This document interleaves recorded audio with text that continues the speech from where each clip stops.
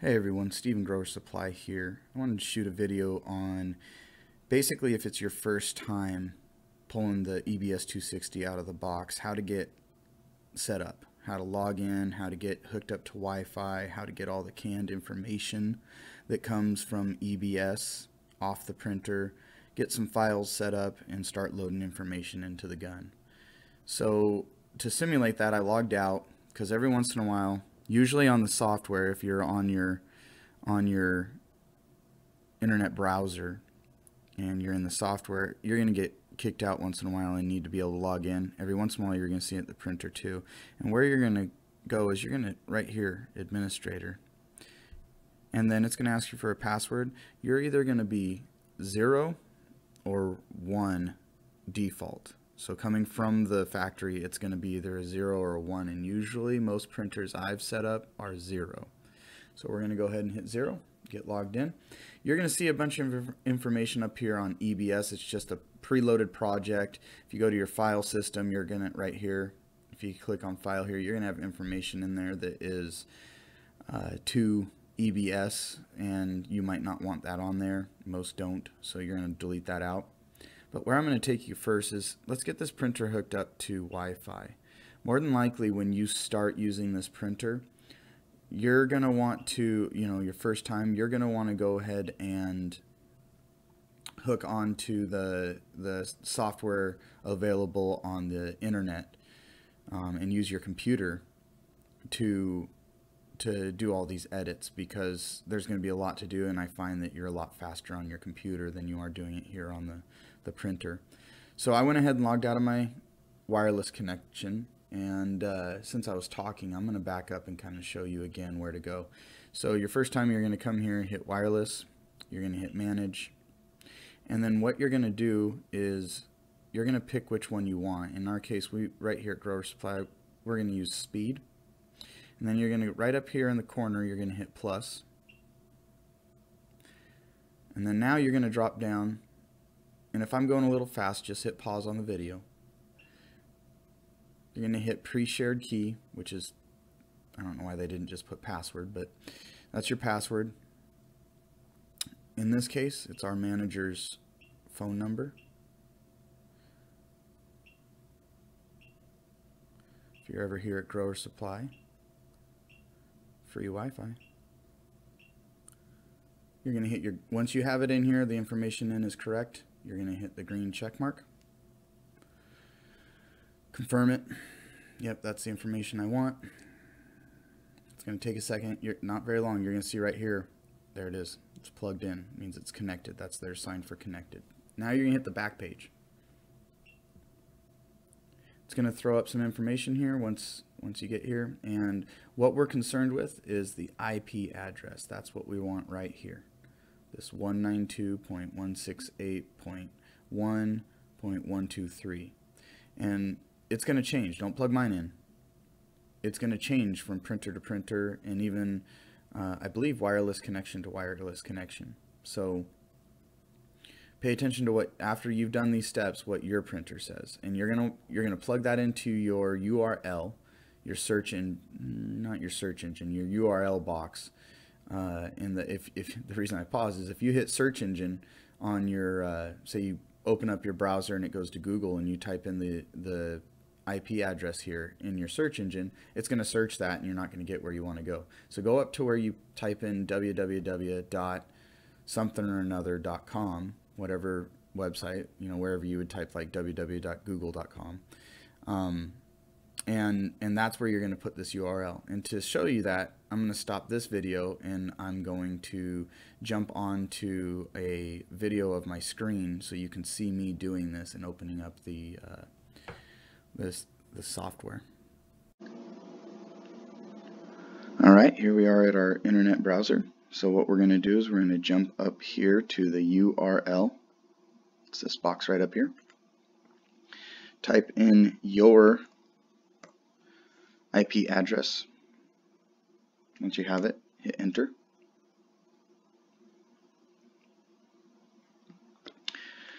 Your login is going to be administrator, and your password, as mentioned before, will be 0 or 1.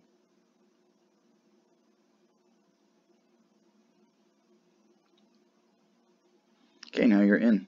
This is your editing software via internet browser. And there's a lot of functions here. If you haven't already watched some of the previous videos, it's very similar to the functions that are on the printer itself, just laid out a little different. So if it's on the printer, it's here, just laid out a little different. So we're not going to go into all these for sake of time. What we're going to do is we're going to start right here. So click Create New Project.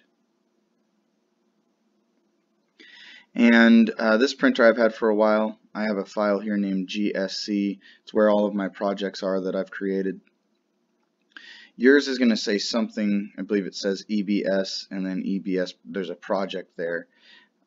We want to get that stuff off of there. Unless you have a reason for printing that stuff, there's no reason to keep it on. So I wanted to show you, I created this stuff just to kind of illustrate how to do this. So you click up here.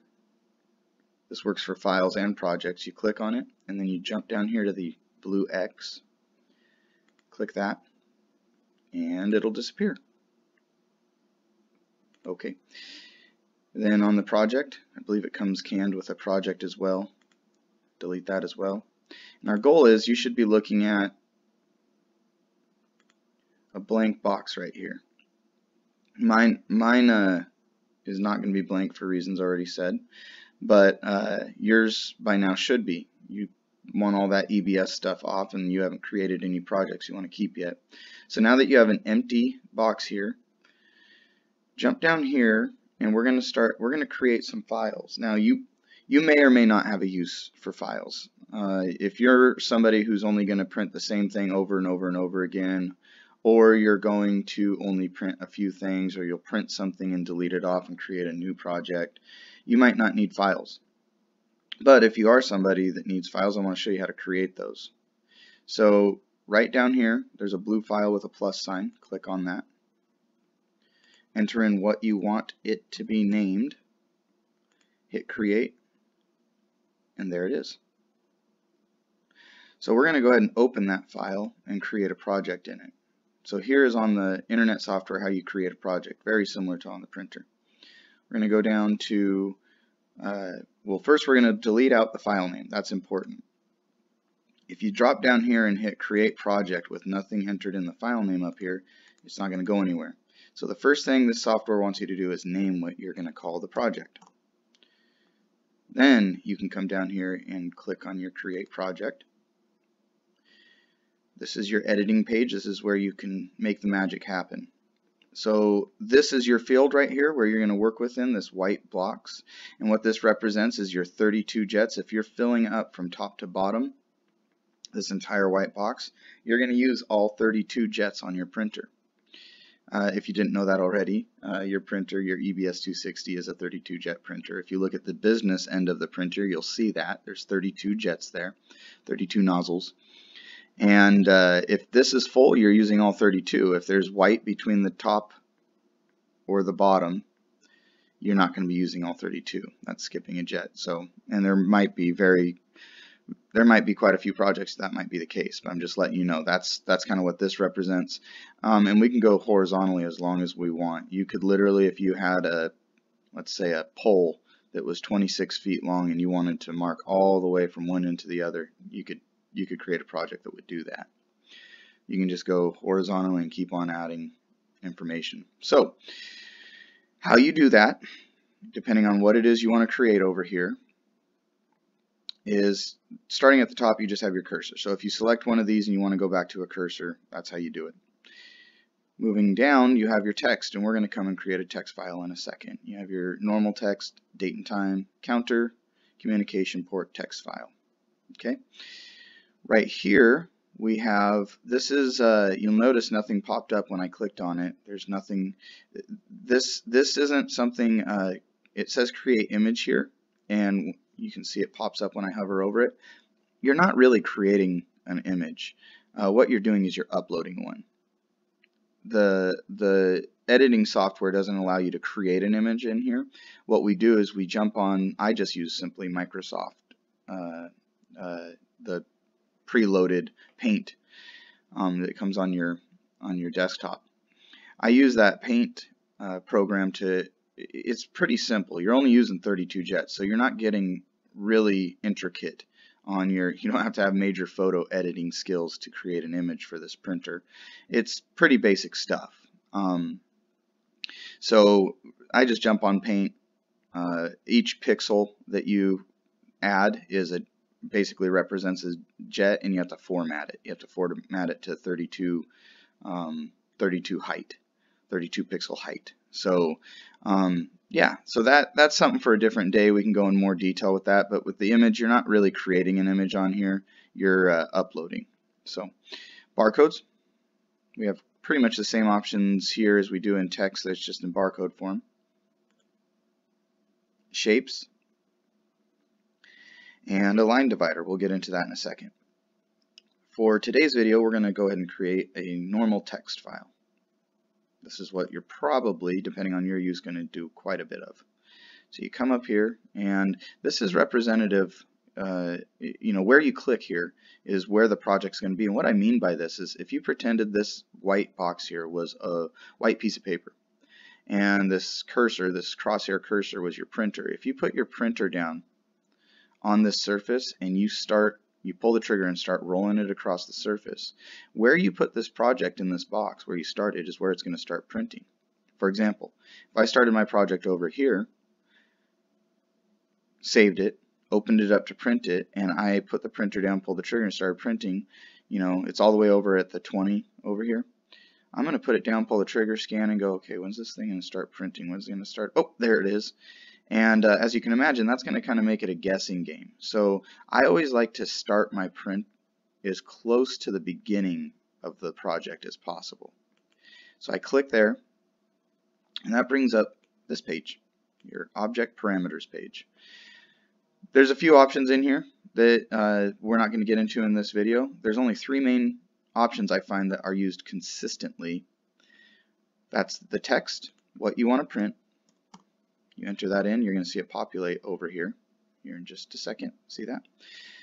Your text font, and there's quite a few options in here that you can utilize. So you can go through and, you know, you can pick yourself one of these. Gunplay, I think, is a bubbly type font. You know, you can do whatever you want. Say that that's what we want for this time. So you got number 1 is your text, number 2 is your font, and number 3 is your text position. Right here, you have a position, and you just click on here, and it's going to give you an X and a Y coordinate. Your X coordinate is your horizontal. So just like we were clicking in that box, and it started out wherever we clicked, if you need to fine tune it, so for instance, the very beginning would be zeros on both of these. So if you click 0, it's going to start as soon as you pull that trigger and roll it across your surface. Your Y, what that represents is the 0 is going to start it at the very top. So to illustrate that, if you look over here, we're at the top here. It's going to scoot over just a little bit. There you go. Because we changed it from 1 to 0 and moved over just a tad. We're right here in the top corner. If I come in here and I say, well, I don't want it at the top. I want it at, let's say, 10. Give it a second. There it goes. It's going to move down.